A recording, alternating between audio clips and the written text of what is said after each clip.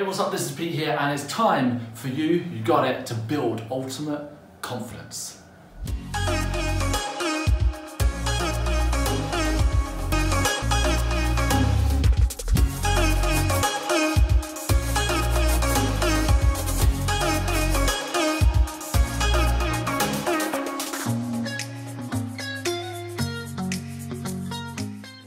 All right, welcome to day number 13. Unlucky for some, but not for everyone, and not for you, my friend. As you can see, I've got my little guys behind me. I'm gonna explain that in just a moment, but I wanna ask you a really straightforward question. Do you want bulletproof confidence, and one which is unshakable, and you know that in any situation you can maintain that confidence, keep your certainty, and you can go and influence others? Well, today's tip especially is going to help you to do that. You'll see by the title of this video that it's all about the value that you add. You may have heard already that in order to be successful in business, for example, you've got to go out there and add value.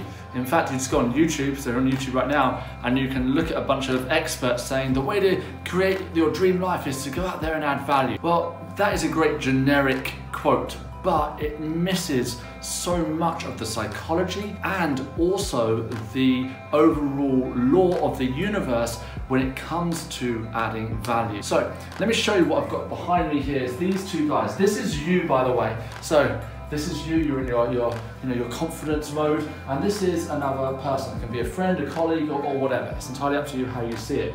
So I've always said that if I want to improve a part of my life, instead of getting upset that that part of my life isn't going well. Say I want to make more money, for example, right? Rather than sitting around going, oh, you know, it's so rubbish that I'm not making money, why can't someone help me? Because I made a decision a number of years ago to move from the passenger seat of my life into the driver's seat of my life, instead of saying, why don't I have more money?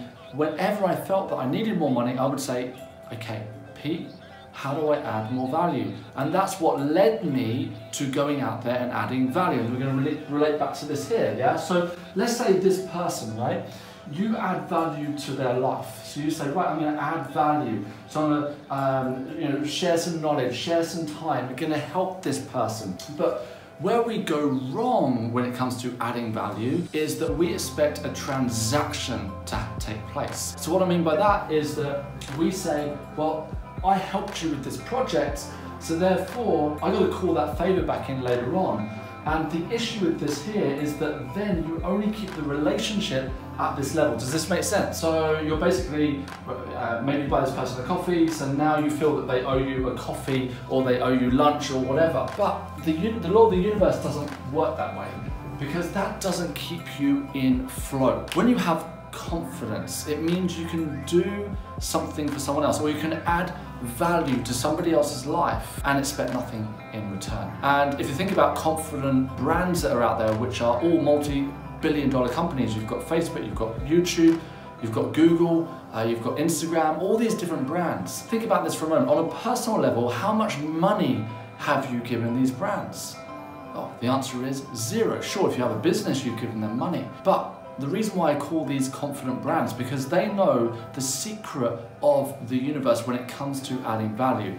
And that is this here. What we do, instead of expecting something to come back to us from this person, we know simply, in fact I'm going to wipe this off here, we know, or Facebook knows, whether you like or hate Facebook, by adding value to this person's life, number one, you're already getting the transaction because you feel good that you're making somebody else's life better. Now, this is where the clever thing comes in, and this is where you get in flow. Because by adding value here, if you can have that confidence, and by the way, this is why it's all about confidence. If you can have that confidence, I'm going to do this for this person over here, but know that the universe will reward you on some level, and maybe if you share some time, or advice, or knowledge, or whatever for this person, then in another way, the universe is going to flow. So this is really how the energy goes. It flows, and just because you help Sally out, maybe somebody down here or somebody up here is going to help you out in a different way. That is how we get into peak confidence. But I tell you what most people do, and you know this already, when we're not feeling confident, when we end up doing something for somebody else and that isn't reciprocated by that person, we start to feel insecure. We start to feel like, oh my goodness, look, I do all this for that other person. What have they done for me? And I don't want you to have poor me syndrome. I want you to have, I've got this syndrome.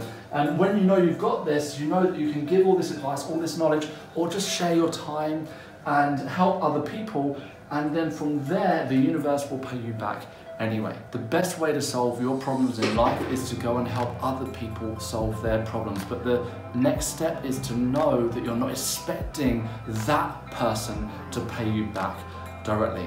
So by doing this, and just starting with something simple, it can make a profound shift in how you feel about yourself. I kid you not, this has helped me increase my income, this has helped me be better with the relationships in my life, it's helped me become a better business person, and overall it's just helped me have higher self-esteem. So I want you to think about how this is going to help you in your life too. So comment below, let me know how you're going to get in flow when it comes to adding value to the world. Thank you so much, I'll see you tomorrow.